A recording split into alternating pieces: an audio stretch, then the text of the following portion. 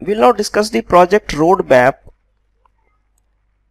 For this project, this is a training project. For this project, I have already created an ebook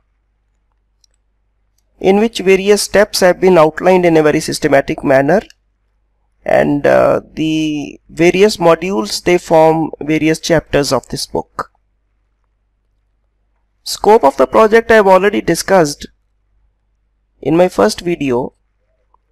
Right now I'll take you through the various chapters that have been included in this book, and we'll be following this scheme from start to finish. Here it is. We'll first of all be preparing the project by starting with a layout file, by writing necessary CSS files, bundle configs, database, entities. Then we'll work on to Facebook login button. Then we'll write authorization filter, administration area, navigation menu, message helpers. These are smaller things separated for conceptual parts only. New customer module, top 10 customers, search a customer, edit a customer, issue a invoice, edit invoice, last 10 invoices. So this whole sequence will take us through the entire project. We'll be following these steps one by one, and this book is available for download to you, and you can refer to this book as you go. As I suggest, you should follow each of those things on your own project. As I teach, you should be creating your project side by side. You will be able to understand the various parts. So as usual, I'll start with a basic MVC application, totally empty application, and we'll add files to it. Preparing the project will be our starting point. So we'll be starting with this part. Let me create a basic MVC application for you. I assume for this that you have already gone through all the tutorials on MVC that I have given. Because I'll not be repeating the basic concepts in this case, I'll be simply following through the whole story. It is assumed that you understand all the basic fundamentals or tricks of MVC. We are going through a web MVC4 application. We'll give it a name IVM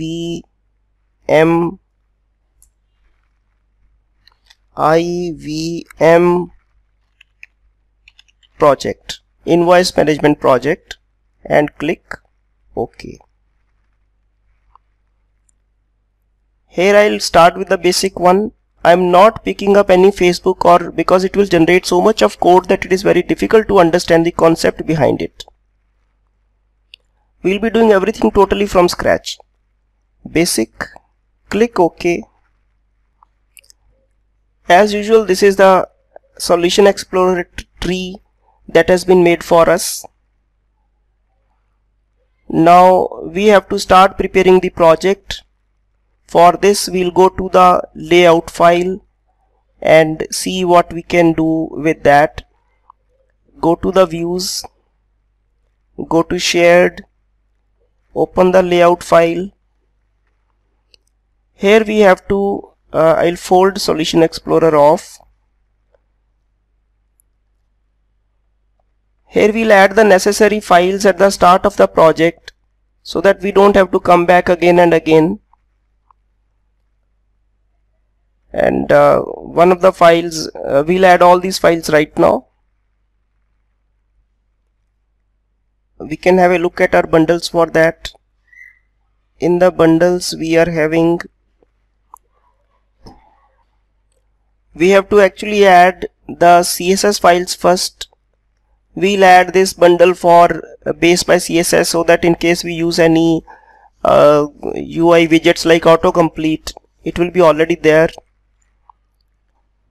I'll add this one here. This is styles.render by CSS. Similarly for jQuery, I'll add the necessary jQuery bundles to this. we'll be adding the bundle for jQuery user interface and jQuery validation, so that our client-side validation starts working. This prepares our layout.cshtml for today. Then we have to add some CSS file also. We'll quickly go for doing that also.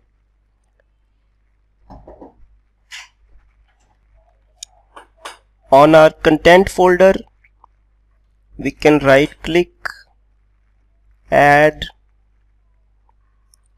new item. We'll pick CSS file.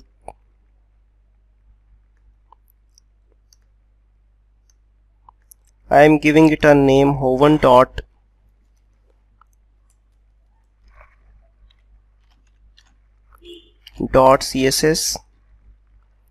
Click add. Remove this one, and we can now add certain CSS attributes. These I'll need throughout my project, so at one time I am adding them. Generally you add at the end only. This is text align right, class for error red color, full width is a width of 96%, UI autocomplete loading. This name is to be kept like this only, because this name is actually attached to the autocomplete widget. This is the background that will be shown when the content is being queried from the data from the server. You can set background also to a certain image, like this we see many times, this please wait and all. But in this case I've just kept a color red, so that the background of the text box on which auto loading is occurring, this background will become red, just to indicate, the foreground will become red, just to indicate that some sort of server communication is occurring. Then for our tables, we'll keep a margin of 3 pixels, a CSS class for the report. This one completes our CSS file. Just define certain classes for our CSS purposes. Then we'll proceed to, next we have to include this hoven.css to bundle config. If we see the bundle config here, there is a content by CSS. It has one entry for content by site.css. We'll add another entry for hoven.css. For this, I'm just bringing it down here. For this, we'll add another argument here, comma, content by hoven.css. To an existing bundle, we have added another CSS file. This file will get added by virtue of this line that we wrote in our layout.cshtml. With this, our layout file is complete. Our hoven.css will be included properly, and we are ready to shoot to the next step now. What will our next step be?